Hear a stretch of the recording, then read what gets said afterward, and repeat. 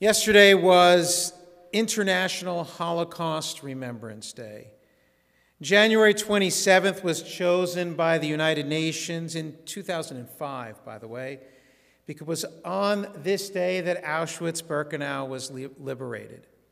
On January 27th, 1945, the international community brought the horrors of the Holocaust to an end. That, of course, is not entirely true. It took nearly 3 more months, grueling and deadly months, before all the camps were liberated. It was not until May 8th, 1945, when Nazi Germany was defeated, and in fact, not until the following day, the last of these camps was liberated. And yet Auschwitz-Birkenau represents the massiveness of the destruction of European Jewry and the evil of the Nazis. It was there that just over 1 million Jews were murdered. Still, I think January 27th was chosen because it represents the day the world defeated the Nazi death machine. Likewise, Israel's Knesset chose the 27th of Nisan because it is the anniversary of the Warsaw Ghetto Uprising. It is the day when Jews rose up against their Nazi oppressors. The small ragtag group of Jewish fighters held off the Nazi army longer than the Polish army was able to. It was a remarkable feat and one that continues to inspire Israel's sense that it and it alone can protect Jewish lives, and that no matter how small we may even appear when standing before armies with far larger numbers than ours, we will, in the end, triumph. The Knesset debated other dates. Some thought Tisha B'Av, the 9th of Av, would be better when every tragedy seemed to happen to the Jewish people.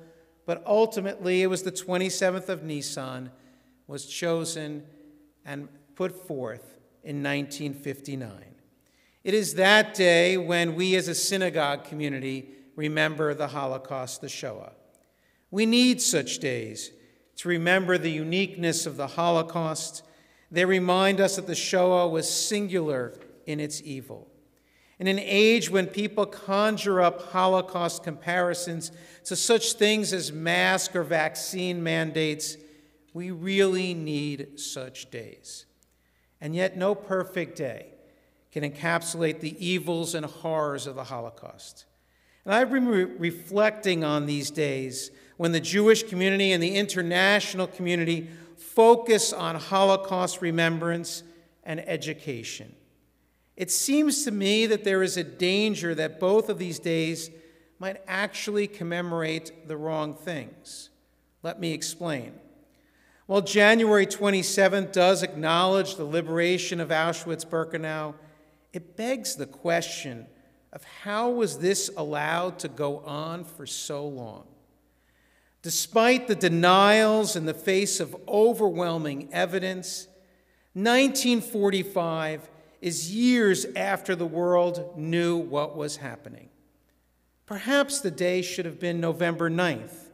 That would have been a better day to commemorate the Holocaust. On this date in 1938, the world saw Kristallnacht. Photographs of burning synagogues appeared in newspapers. It should have been clear what the Nazis intended on November 9th, 1938. I recognize that hindsight is crystal clear, but aren't commemoration days exactly that?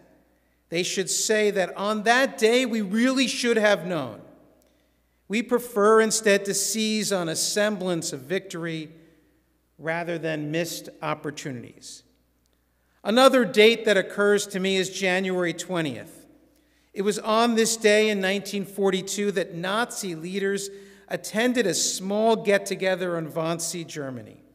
And while the world only found out about this event years later, after this occasion represents more than anything else the evil designs of Nazism. It was there in Wannsee that Nazi leaders gathered at a beautiful villa. They ate their meals on beautiful crystal and china, dined on delicious food, drank amazing wines, all while discussing the final solution and the creation of the very camps that yesterday commemorated liberating. I still find this conference difficult to even imagine.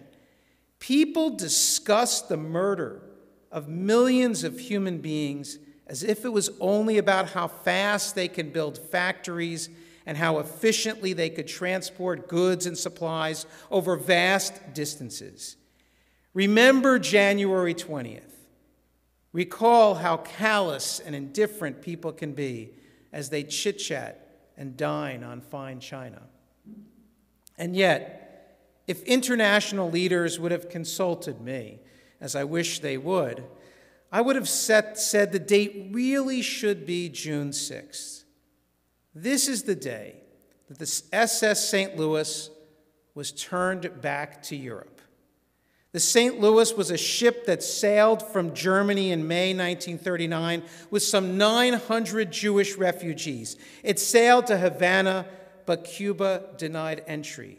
And despite Jewish leaders advocating for their admission, the United States also denied the refugees entry.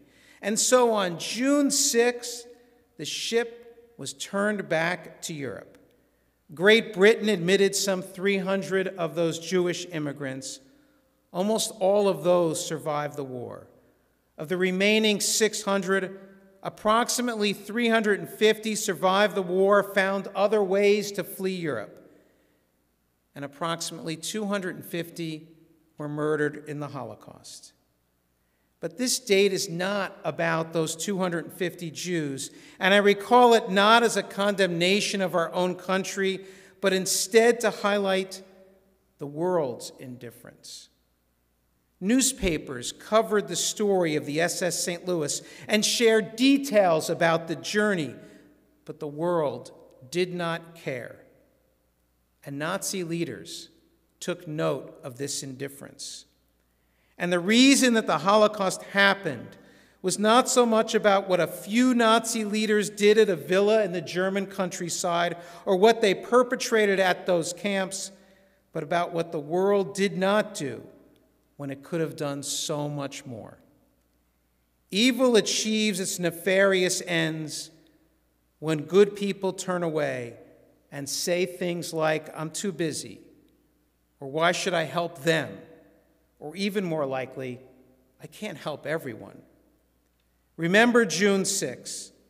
Hold it up as a reminder that we can always do more and that we should always do more. Of course, it is more comfortable marking the Holocaust on the 27th of Nisan and January 27th. We triumphed. We were victorious. That is not the most important message the Holocaust calls us to remember. It is instead that far too frequently we choose to remain silent. Most people were not members of the SS. They were not those who carried out the evil deeds at Auschwitz-Birkenau. Most people were not as well soldiers who fought and died to defeat the Nazis. Most people, especially those in the United States, just read their morning paper and carried on with their everyday. Perhaps they worried about soldiers they knew or family members still trapped in Europe.